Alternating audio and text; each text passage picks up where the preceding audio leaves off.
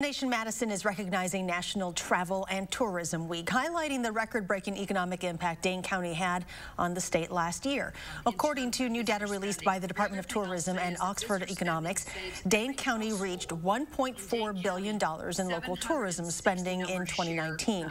The increase marks an almost 4% gain over 2018 and accounts for nearly 10% of visitor spending for the entire state of Wisconsin.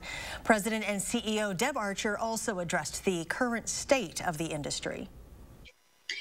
To date, our organization, we have responded to 41 conventions and sporting events that we had contracted with that have canceled.